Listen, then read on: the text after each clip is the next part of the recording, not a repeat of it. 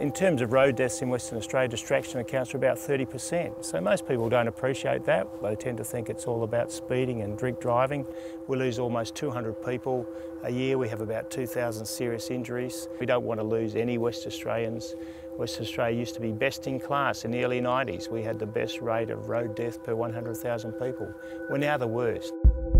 There are more and more technological devices, and people are more and more trying to do many things at one time.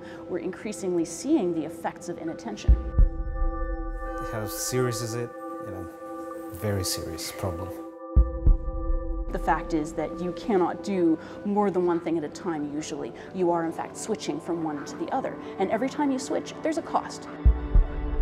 The last 20 years, there's not been one single major advance in the treatment of head injuries that's going to make a big difference. If you've had a head injury, you just lose that function, you lose so much of your ability to look after yourself, and of course people die from it as well. We may feel I can talk on a cell phone and walk, I can monitor everything that's going around me at the same time. In actual fact, that's really not the way the brain works.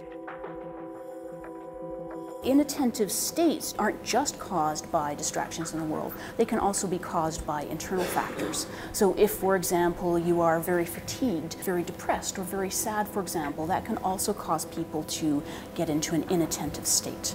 When we've accounted for high speeds, when we've accounted for alcohol and drugs, when we've taken away all the other factors, we think anything up to a maximum of around 80% of our road crashes are due to inattention.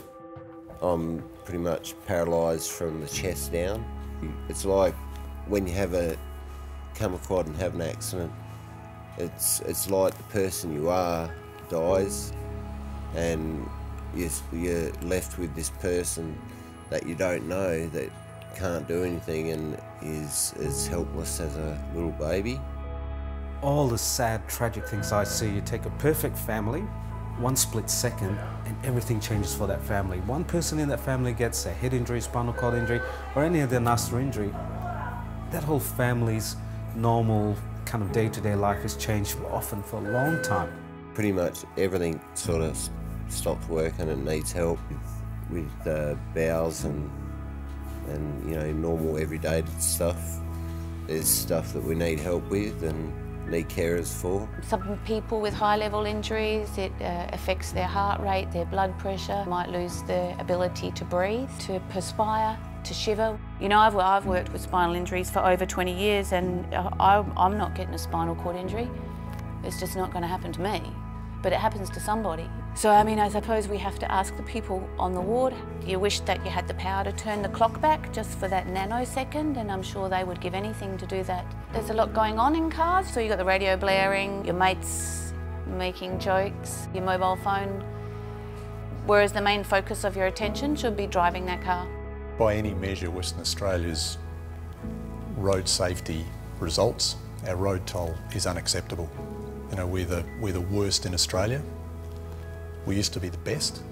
We need to make people aware of the costs of not paying focused attention to something. It seems simple, but it actually isn't.